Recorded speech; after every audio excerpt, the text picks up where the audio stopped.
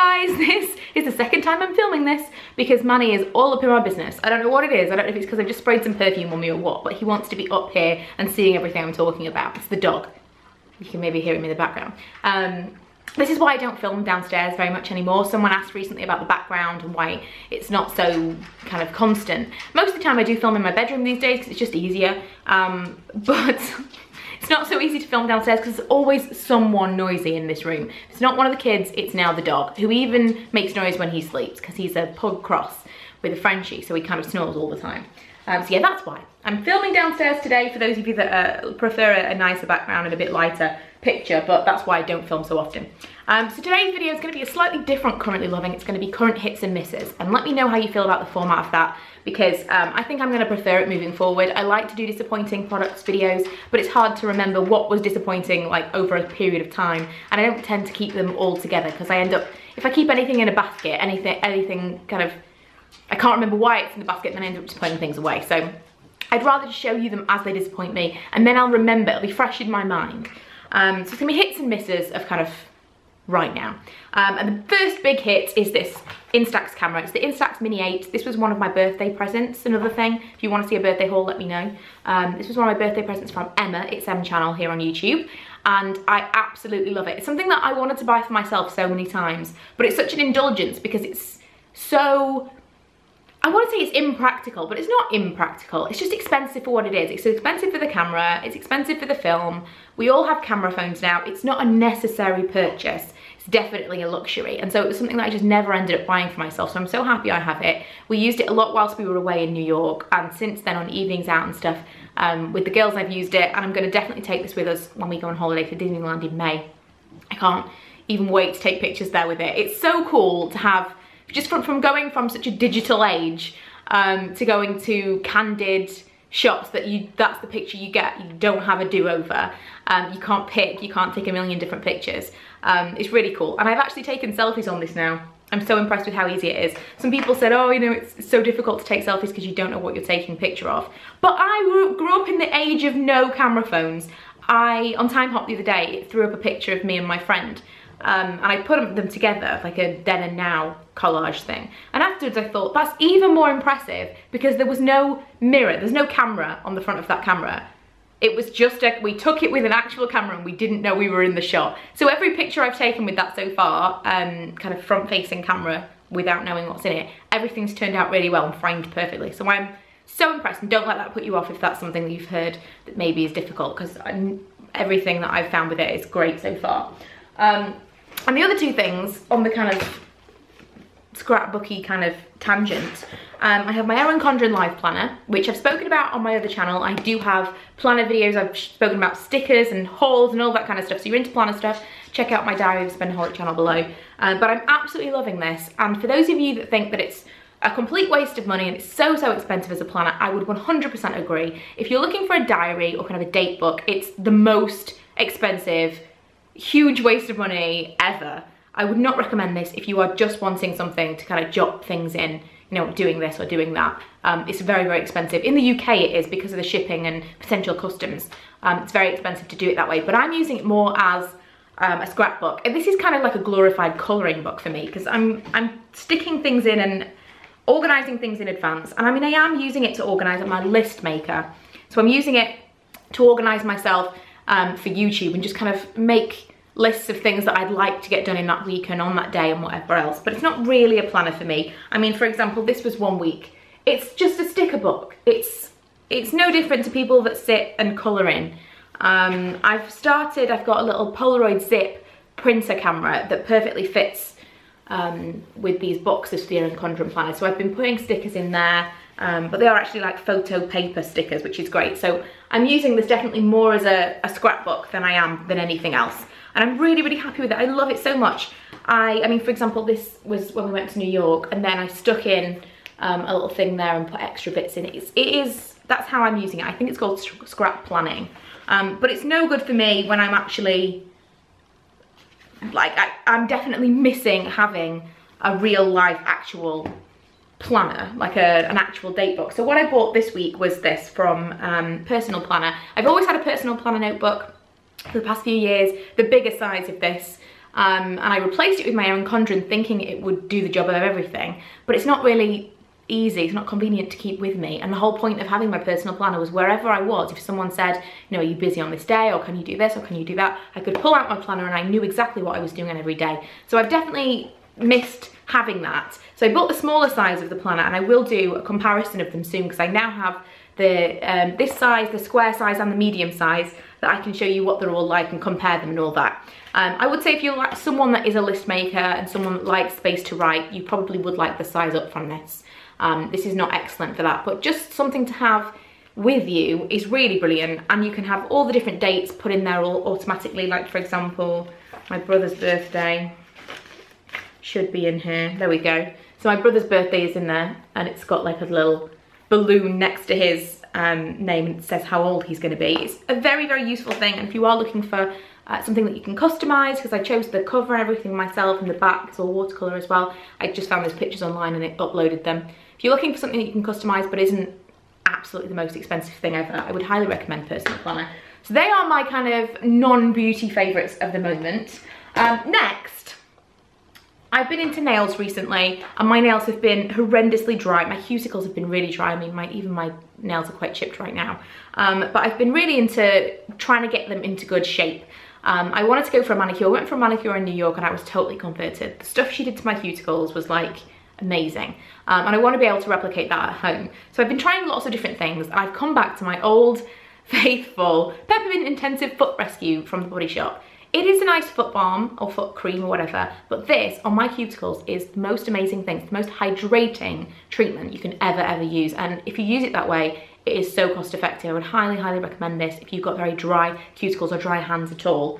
And the other thing is this nail polish, and it is Birthday Suit from Essie. I've been really into these kind of nude shades recently, and part of the reason that I've really liked these is when they do chip, because these are chipped right now, when they do chip, it's not super obvious. They still look quite polished and nice. I always look like, they still look quite polished and nice, apart from the big scratch I've got on my finger. But you can't tell so much when they're chipped. I hate the look of chipped nail polish. So this has been a nice little alternative for me recently. I've really enjoyed that. And lots of people have asked what I've got on my nail, which I've been surprised about because it looks like nothing. But obviously, I think it must be quite trendy right now to have that kind of nude nail, because so many people have asked about it. I've got a couple of base products. Let's try and do this in order. A couple of base products. First is the Porefessional Matte Rescue from Benefit. I'm not sure if this is out yet because they sent it to me 2 weeks ago. I'm assuming it is, but if not, it should be out soon. This is a primer. And as you know, if you've watched me for a while, not big on primers. Think generally they don't do anything for me. Apart from maybe one or two. I know the Laura Mercier primer was amazing for helping my makeup stay on. And there was a Gosh Primer Perfector, there was a powder primer from Gosh that was brilliant for keeping me matte, but very drying. Well, this is kind of the best of both worlds. This is nothing like any other primer that I've used for matte, like mattifying skin. Much more like the Laura Mercier one, kind of a gel-like texture, and it goes on and then it sets. And I much prefer that. I hate to have something that feels like I'm putting, you know, cream onto cream. You don't ever feel like your foundation is laying very nicely on top of like silicone ones and stuff like that. Not me anyway. That's what's always put me off, is I don't feel like it's kind of created anything. I feel like I'm moving things around on top of other things. Whereas this is like a gel. In fact, I'll show you what the texture is like because it's so unusual. It's like that, if you can see. Hang on. Woo, which finger? It's like that. And then if you put it on your skin, it looks wet, but it sets completely. It's very thin. It's like water light. And it doesn't feel like anything at all, but it definitely helps to keep me matte. I'm not wearing it today because I'm actually testing out a foundation. It's fresh as well, I like that. Actually testing out a foundation today. It's the Rimmel Stay Matte. So there will be a video on that very soon. The 3 Rimmel foundations I'm testing out for you, and this is the first one. But when I have used it, I've seen a massive improvement in mattifying. Why can't I think of the words? Oil control. Massive improvement in oil control would be better. So if you're very oily, I would recommend you give that a go. At some point, they're bound to put this in a magazine as a sample. Try it, see if you like it, but I'm not someone that recommends primers. I'm not a primer kind of person, and that I feel like is actually worth trying.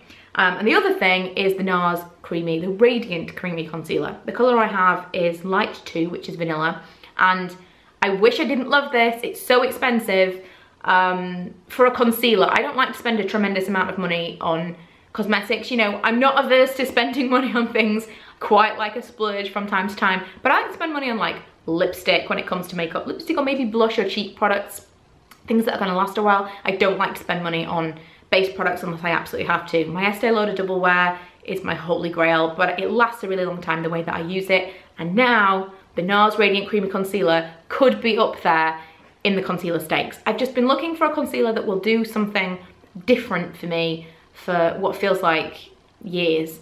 As my skin is aging, I'm looking for different kind of products. The products that we're using that were working for me before aren't working for me anymore. And I thought when we were in the States, I thought it's gonna be slightly cheaper here. I'll pick it up, and I absolutely love it. So much coverage, but it doesn't feel heavy. It doesn't kind of crepe or settle into anything. I just love it so much, and I totally see why everyone hypes it up, because it's amazing. So if you were thinking about maybe getting it, I know some people when I hauled it said that's kind of the straw that broke the camel's back, who were waiting to see what I thought about it if I ever reviewed it, and I really, really like it.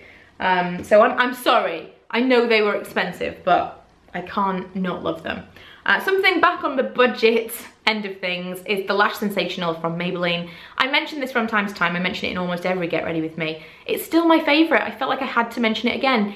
It is just the best mascara I've ever used. It's been definitely over a year now, more than a year, that this has been my go-to. And I've tried loads of different mascaras in that time, high end and low end, and this has not been topped yet.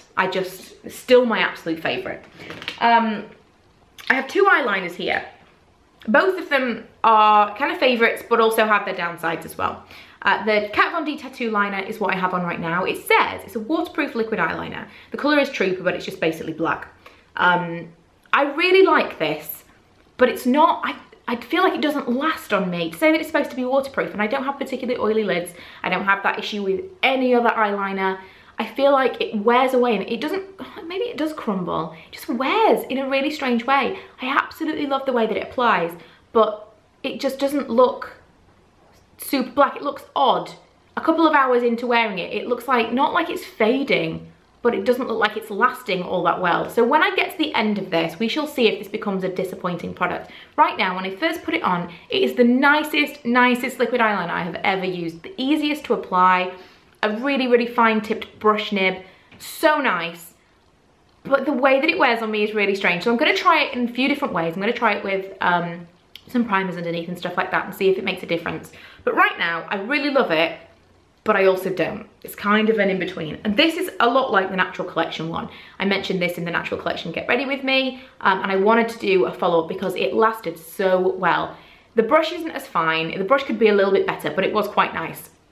I'm just comparing it to the Kat Von D, which is the best of the best, applicator-wise. But if the brush was anything like the Kat Von D one, this would win. Because the formula is, it could be blacker, but you could apply more than one layer. But it lasted so well. I still managed to get everything, you know, do everything that I would normally do. Maybe not quite as fine a cat eye flick, but still, I managed to do everything that I would normally do with my normal liquid eyeliner.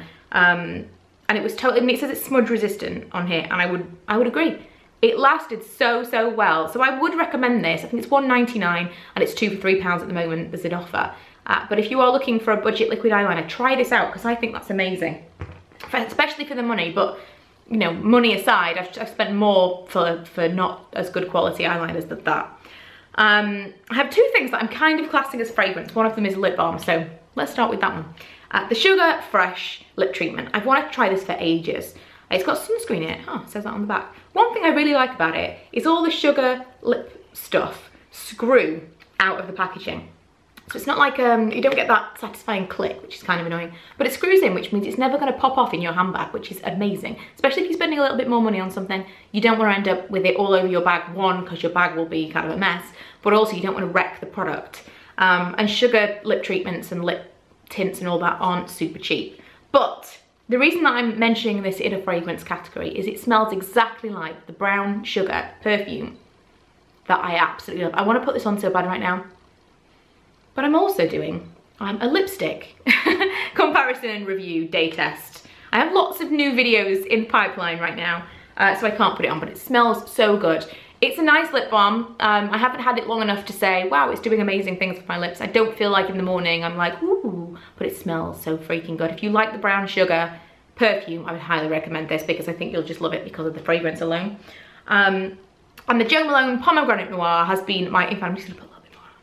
I know I don't need to, but I'm going to. It's been my fragrance of choice recently. My friend Kaz got me little mini sizes of tester kind of, I don't know, fragrance combining set for Christmas, and Pomegranate Noir was in there, and I loved it so much. And then Zoe, this is like a spoiler for my birthday haul if I do one, Zoe from Mama Full Zoe sent me a full size, which is amazing. She sent me the most amazing birthday present. I was like totally overwhelmed because she totally didn't need to do that at all, but she sent it to me and it was a lovely gift. And one of the things that she sent me was this. I love this so much, so much. And it's something that I wanted to get for a while, but I was a bit nervous because I've purchased Jo Malone perfumes in the past and then ended up not using them because I didn't like them as much when I got them home. But this, I could definitely have just bitten the bullet and bought this because I love it so much. Misses. First of all, this is so weird. It's the Eve Lom Morning Time Cleanser. I haven't tried the evening one yet, but I got this in a beauty box a while ago. And so I decided to use it this month. So bad. I can't get over how bad it smells. I'm gonna need to just squeeze a little bit out. Oh my God, like what does it even smell of? Can you please, if you like this, I need to know if you like this. I don't know what it has in it. I can't see anything. Maybe it's like lanolin. I can't see anything in the ingredients that would smell like. I just don't understand. It smells so bad. If you guys have ever been to the Jorvik Centre, it smells exactly like the Jorvik Centre. It smells like, and I mean that's not a good smell. it smells like an artificial smell that has been put into like a museum-y place that's all about Vikings. So if you can kind of imagine what that might be, it's so bad. I don't know what it smells of, but it doesn't smell good, and I don't know why they would make it smell like that. I don't know if I've got one that's bad. Please tell me if you have tried this and like it, and especially if you like the fragrance. And if you don't like the fragrance, please tell me as well, because I want to know it's just not just me. Eve Lom is a big brand. People rave about Eve Lom. I thought I was going to love this. Not so much. And the product was fine, but there's no way I'm ever putting that back on my face because it smells gross. Natural Collection. This is the creamy cover-up. I think it's called cover-up cream. This is basically their liquid concealer. Terrible, don't even waste your money. There are other things for a similar price point. This is $1.99, but you can get other things. I mean, for a little bit more, you could get the Collection Lasting Perfection Concealer, which is great. This is just terrible. Didn't do anything at all, no coverage. And if anything, it just added like weight to my foundation, but it didn't make it look any better. Just a fail, do not recommend. And lastly, a major disappointing fail was the Estee Lauder, what is this called specifically? I think it's called Compact Double Wear. It doesn't say, it just says Double Wear on the bottom. And the shade I have is Cool Bone. So I got this for our trip to New York. And, oh, I know, that's why I ended up getting the NARS Creamy Concealer, because I was so disappointed with the foundation I'd taken, and the concealer just wasn't combating it, so I needed something a bit more high coverage and decided to get this, because this was so terrible. This was bad, man. I really wanted this to be amazing. I love my Double Wear Light. I love my original Double Wear. The Double Wear Concealer is good. I might try the powder as well soon. In fact, I will definitely try the powder, and then I'm going to do a video on the different foundation products and base products available, because I really want to do a full kind of range video. I think they may maybe do a BB cream as well. But this was so bad. The concept is really cool, right? It has the sponge inside. So this is what you're looking at when you open up the thing. A nice big mirror. I mean, it's quite a big compact, but a nice big mirror. And then you get your sponge and you push this, and it gives you like one small amount of foundation. I don't know if you can see that. Like a, come on, focus. There you go. So it gives you a dose of foundation, which you would then put on there and touch up with. Now, the woman that sold it to me, I went in specifically for it. So she didn't sell it to me, it's not her fault. I went in specifically to buy it. And she didn't know a tremendous amount about it yet because it was quite new. But she told me that the people that had come back and the people that were buying it so far had told her it seemed to work better as something to touch up on the go. So for someone that likes really, really heavy foundation, or just a very high coverage, full foundation. You might really like this as your touch up throughout the day. But if you're looking for something that's going to basically be double wear in a compact, more travel friendly form, this is not the same product at all. It had a very different texture to it. It was almost sticky. It just wasn't the same thing. I was massively disappointed, and it's not obvious that that's what it is. They're saying it's a double wear compact. I thought it was going to be the same formula, and it's totally not. And she did kind of warn me when I bought it that it might not be the same, but I wanted to see for myself, and it's not. It's just not. Now, I know that other people have raved about this. I know that someone that I follow on Instagram, she really enjoys it, and she said it was like her holy grail, and she was trying to make it last as long as possible because she didn't want to run out. And I don't understand, because it's just not.